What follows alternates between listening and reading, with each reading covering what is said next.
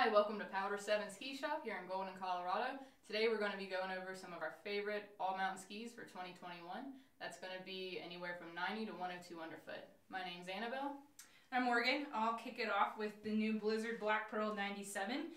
Change it up a little bit from last year's Blizzard Black Pearl 98. They essentially just made a super fun, super popular ski even more fun for this year.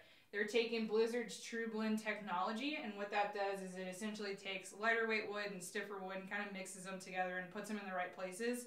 It's going to increase your torsional rigidity and then make turn initiation a little bit easier as well. So essentially, it just holds an edge a little bit better than it has in years past.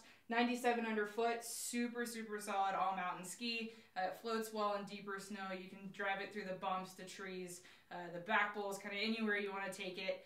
Just all around an incredible all-mountain ski, particularly for folks looking to ski out west. My first pick is going to be the Icelantic Maiden 101.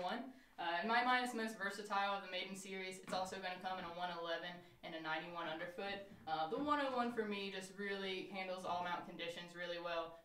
Still get nice flotation and powder. Flyweight core is going to keep it nice and light as well with a rocker in the tip and tail. It's just a really great, fun all mountain ski. Awesome, so next up we've got the new Salomon Stance 94. It's a brand new ski for 2021. It's got 2 sheets of metal, so it's a bit stiffer than the QST series. So it's really for someone who stays mostly on the front side, but 94 underfoot.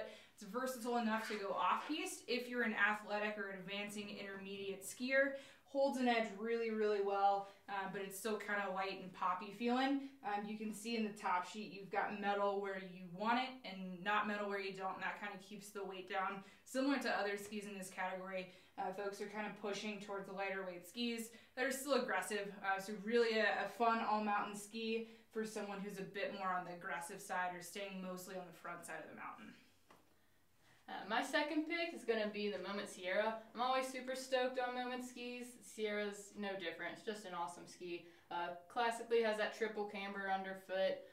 It's going to be center camber with micro above and behind your bindings. That's just going to really help you keep an edge on those firmer days. But it is light and poppy with a nice twin tip too, so you will have a good time in some softer snow. Awesome. Thanks so much for watching. If you have any questions, definitely give us a shout on the phone or via email. And definitely check out our other skis at powder7.com.